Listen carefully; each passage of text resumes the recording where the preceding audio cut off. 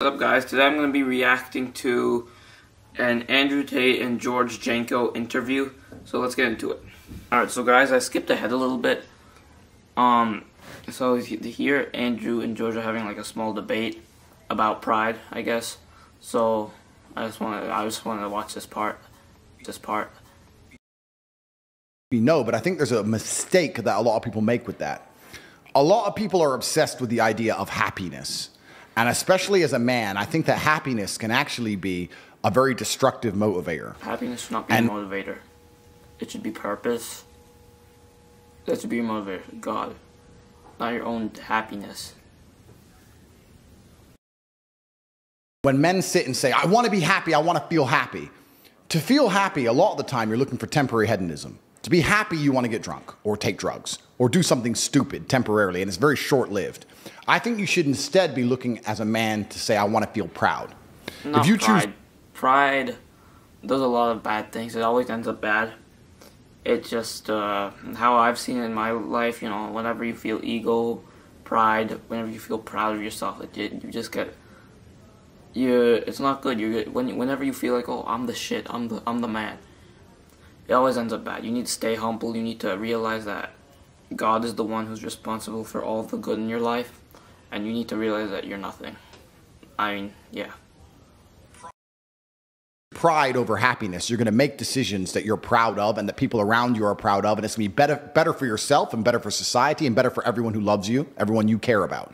I think that's the first thing you said that I disagree with. You disagree? Completely. I think the best thing a man can do is wake up and say, what can I do that's going to make me proud of myself and other people are proud of me? Let's get into our debate. Let's do it. Okay.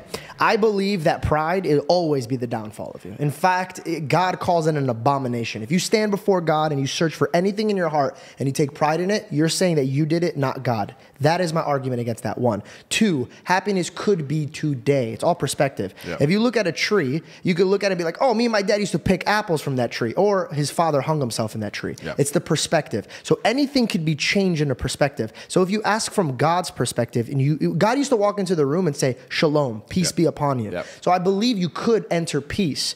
I believe that you could only find peace when you welcome God into your life. Now, I might sound like a crazy nutcase that's a religious man, but I truly believe in all of my heart that money will never give you peace. Yep. I believe love will give you peace. Love comes from God and the people that are around you. Your mother gives you peace. Yep. Your father gives you peace. Yep. You can't buy that. Yep. And if you ask God for 5 things, only 5 things, Andrew, your Bugatti wouldn't be there. Absolutely. But your brother would. Of course. So you come into the world with peace and love. So that's but you don't think pride is one of the biggest motivators of masculine excellence? You don't think No, because once you achieve it, you want more, and that's where it gets Of course, dangerous. but you do not think Mayweather... Pride is not... Yeah, it helps you achieve things, but you're just going to keep wanting more and more. Like, you're going to want your ego... Your ego's going to keep getting bigger and bigger and bigger, and that's going to be your motivator, and that's just going to end up bad. You're not going to... There's... Like, then what's the point of achieving it if it's just going to have a bad result? Yeah, you can... Yeah, it can help you achieve certain things, but in the end, it's gonna work out badly if that was your motivator to achieve that. You know, your motivator should be something bigger than your own self, something that doesn't just make you feel good. It should be something that you're doing for God, not for yourself. Why did he want to be proud of himself by beating Why everyone? Would you don't think Mayweather? Okay, so you can have money and then just pick on YouTubers and box them? Of course. I'm not insulting Mayweather, or good or bad, but actually, I might cut that because it might jump me. So Michelangelo. Okay, he cut his ear off. Okay, artists, Da Vinci. What I'm saying is some of the most beautiful works of art, some of the most gorgeous cathedrals, some of the most beautiful churches you'll ever lay your eyes on were done because a man felt proud of his work. Feeling pride in yourself. But what happened to that man? He didn't necessarily have to feel pride in it. It could just be like happiness. Like, happiness is different from happiness in it. Like, you know, the happiness he's talking about, like, happiness shouldn't be your main motivator. I agree with that. But neither should pride. Because they both, if you're just chasing what makes you happy, it's usually something, you're going to end up with no purpose. You're going to be chasing dopamine. Yeah, so that's not a good motivator, but neither is pride. Because then you're going to be chasing, when you're chasing pride, you're going to keep trying to make yourself feel proud. Ego, you're going to make people around you, you're going to want to look good. You're trying to glorify yourself. Something you shouldn't be doing. Yeah.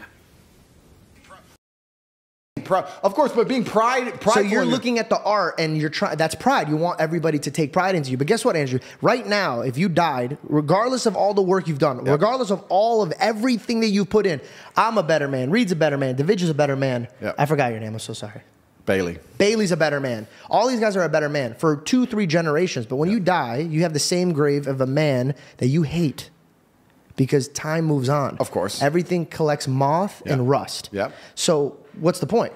You don't think God can give you pride in yourself for doing the right things? I think that you could find joy in it.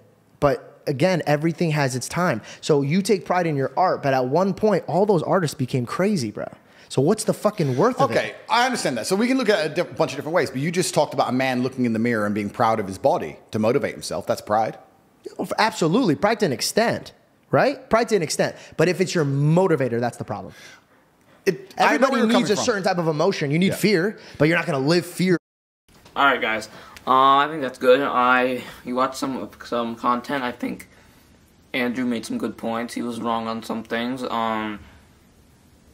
There's some things he said I agree, some things I disagree. I think George did a good job expressing his opinion, George did a good job showing him from the biblical perspective what his opinions are and where Andrew is wrong.